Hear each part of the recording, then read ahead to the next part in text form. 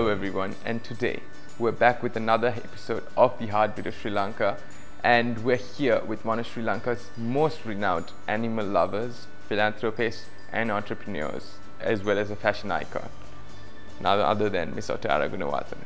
Hello, I'm good, thank you. So tell me, to what do you owe your success? Gosh, you started a difficult question. I don't know. I don't think there's like one line of an answer for that. It's years of hard work, years of dedication, a lot of gaining knowledge, and over the years, because when I started I didn't know anything about business or marketing or nothing really. So it's really being persistent and really just believing that what you want to do can be done. I think that is really the most important. So tell me a bit about the good old days, your family, back when you were in ladies' college and whatnot. I had a very free and joyous childhood, in the sense of I was not really pressured to do about my studies, and I was allowed to be who I am, who I wanted to be, other than probably for having to take piano lessons, which I hated and I was forced to do for a short period. But can you play the piano? No, I can't. And so other than that, I was allowed to just to live the life that I wanted to lead and to do what I loved to do even as a child. So I loved sports, I loved swimming, I loved nature. So I was given the opportunity to to climb trees and to go to discover Sri Lanka, to be taken to the forest, to the jungles. So I was always very close to nature, because I loved it, and I love it today as well. So I think that had a very positive impact on my life, and I think it has made a big difference to my life to be where I am today. I heard that back when you were schooling, you used to come home and count your rabbits. Yes, I did, yeah, because we had a lot of rabbits, and you know how they multiply, rabbits. Yeah. So, and then my mother obviously had to give them away, and I used to like cry and cry and cry when they were given away. So I used to come and count them every day to make sure they're all there. We always had a lot of, we lived very much in the city, but we always had a lot of animals and chickens and ducks and a lot of birds and squirrels that I used to rescue and treat and release. So we were always surrounded by animals and dogs. And so you were an animal lover from when I was born. I mean, actually, I think we are all born with it. Actually, it's just what we are taught along the way that makes us differ. We are all born to be with nature and to live together with nature. It's the way the world has changed, giving priority to certain things that we think we should be priority in, like how much we need, how much we want, the endless the endless drive to take, want more and more and more, and I think so that's where, and what we are taught along the way in certain schools, in certain media, in certain what's out there. I think that's what changes people on their link to nature and their love for animals. But overall, I think we're all born with that within us. So tell me, after you came down for a holiday while you were in the US studying, you started selling clothes at the back of your station wagon. Yeah. And that's where it all started, I believe. Yes, yeah. Do you think it was by luck or by choice? I think it was by chance, by luck. I don't believe in luck so much. I don't believe in chance so much. I believe we are meant to lead a certain life when we are born on this earth and wherever we are born. And I think we just need to follow our instincts and follow that path. I think that's all I did, and obviously I was trying to earn extra money, and the money I was actually trying to earn was to help fund an elephant conservation project, like, saving the elephants. So that's one of the main reasons why I started it. So I mean, I was just while modeling, I started to do this to earn a little bit more money and to figure out what I really wanted to do for to the rest of the years ahead of me, and it was really just just for fun and like a hobby that I started it really. Tell us a bit about your modeling career and how you started your clothing line, and a bit about all that. So the modeling was also just by a request from a designer at that time, Otara, who just thought I should just help her out by modeling, and that's how it started. And then then I liked it, and then I was obviously asked to do more, which is why I started doing more of it. And then of course it obviously it helped me earn more money, and it gave me the opportunity to do other things as well while doing that. And of course I loved it, because I really don't believe in doing things that I don't like doing or love doing. And it was a really wonderful interaction with a lot of nice people, and I met so many good people, so many nice people, and I had a really good time as well. How was the support you got from your family, rather? I mean, from the beginning, like I said, my family has always supported me in what I like to do and want to do. Obviously they would give input or they would give guidance, but at the end of the day it was up to me to decide what I wanted to do with my life. So even though it may not have been seen as like now it's much more accepted, but as the ideal thing for someone to be doing, like modeling. Yeah. But it was a time of change as well. The fashion industry was growing, and all the garment factories were growing at that time. So it was a good time to be in fashion and to start in fashion, and so yeah, nothing but support from all of them. Tell us how the station wagon then grew into what we see today at Alexander Place. Yeah, I had a very broken down station wagon. Do you still have it? Yes, I do. I Okay. actually bought it back a few years ago. So I don't know what I'm going to do with it, but anyway, it's there. And how do you manage to track it down? because somebody remembered the number, so I was able to track it. It took a while actually, but anyway, I found it.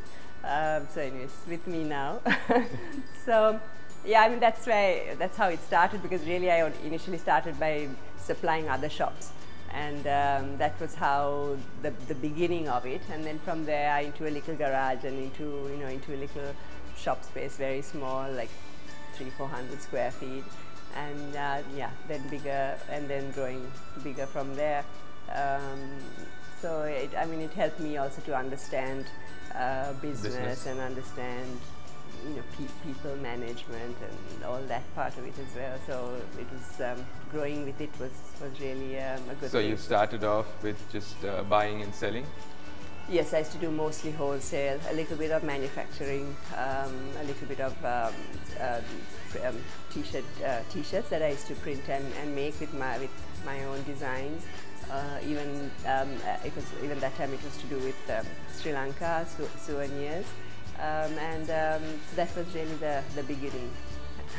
So tell me a bit about how you got into the Embark, how you came up with the Embark.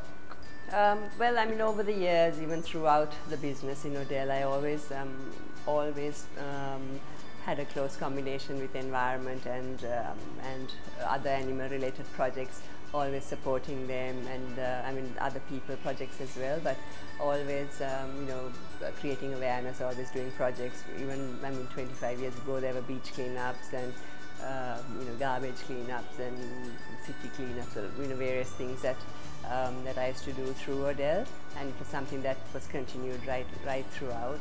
I just decided one day that rather than doing a lot of different things and not having a greater impact, to try to focus on one thing which I could make a bigger difference doing. So what I chose was street dogs, and because I used to keep seeing them and wondering why they can't have a better life, and why we don't see them, why we don't notice them, why we don't care about them.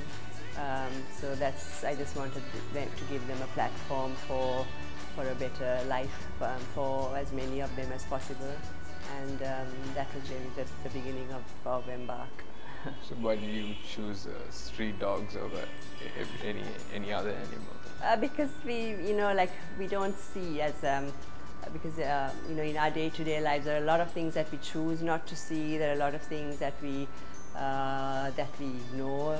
Sometimes we intend to do it, sometimes we don't, and I just kept seeing them all over the road, and wondering why nobody really cares about them. After all, it is a life. They have a heart, they have a soul, they have feelings, they have hunger, they have everything just like us. Why don't we care? I mean, it's I think all lives are special, all lives need to be valued, and all hearts are one. And so I just wanted to, I just thought that they were the ones that I want to support with the cause of Embark. So moving away from Embark rather, how was it? I mean, you didn't bring up ODEL in the past 10 years. It was way long ago. How was it being a woman coming up with something in a country like Sri Lanka back in the day? Well, I didn't. I mean, I know there are a lot of challenges that are faced on a day-to-day basis for women, and but I never let it have any barriers for me. For me, it was just there was something I wanted to do, a goal I had set, and I mean nothing would stop me. I would just that's where I would head. And really, even if there were things happening around me which was supposed to block me, I wouldn't really see it, nor would I let it bother me. And I think how we can make changes also is by us being the change. So if I want to empower women, if I want to improve lives of women, I have to do it myself. I can't. There's no point me sitting and speaking, saying women have to do this and women have to do that if I'm not doing it myself. So I wanted to be that change. I wanted to be also the person who makes a difference as a woman. Now, coming up with your own fashion line is not something easy to do. What difficulties do you face, especially being Sri Lankan, coming up with an international fashion line?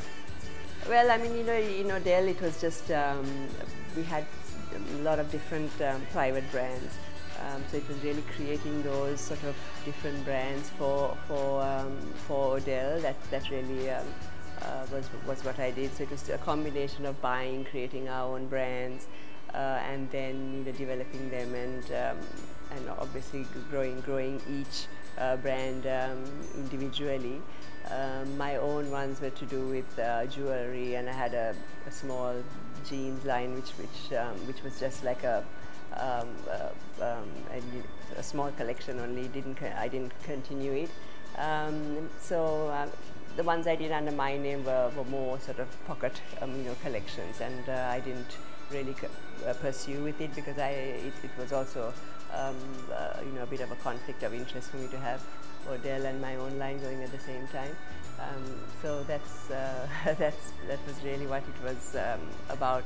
How I managed the balance between developing brands and also buying and having other brands within a store concept.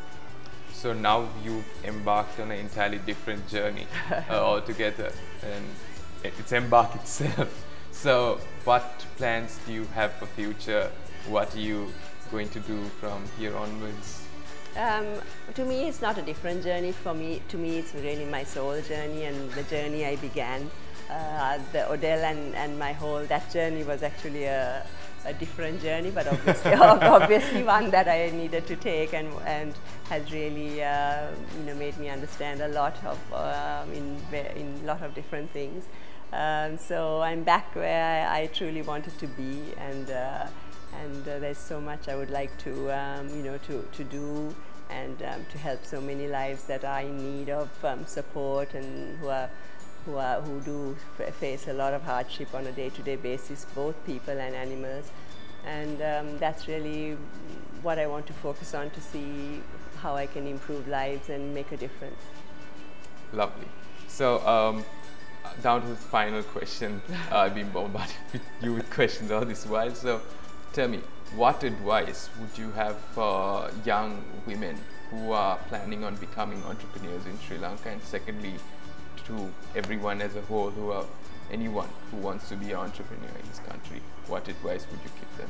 I think it's, a really exciting journey, and one, if you have, there's no better thing than being doing your own thing and being your own boss. Yeah, and trying to make a difference with what you believe is right and what you believe is you can achieve. And for me, it's the challenge of achieving something, the challenge of doing something that I set my mind to do is really, I get great pleasure out of that, and the challenge is something that I take positively, and I really enjoy it.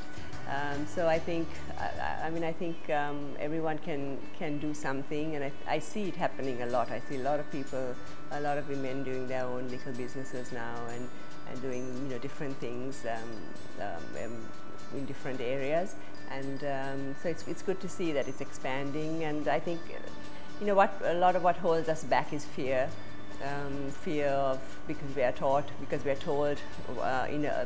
to act in a certain way, we are told to speak in a certain way, we are told to this is wrong, this is right. Really, there are no set boundaries. It's really what each one of us wants to do. How to make a difference. So while we stick within those boxes on how we are told to act, it's very difficult to be an entrepreneur or to create something. So you have to let those boundaries go, and that is, I think, the number one thing. And just be yourself and do what you believe in. Thank you so much. It was lovely talking to you. Thank you. Thank you for having me. So that's it from today's Heartbeat of Sri Lanka. What do we have to say to you? Well, believe in yourself and do not limit yourself to the boundaries created by society towards you. So that's it from today's Heartbeat of Sri Lanka. We'll see you in another 2 weeks.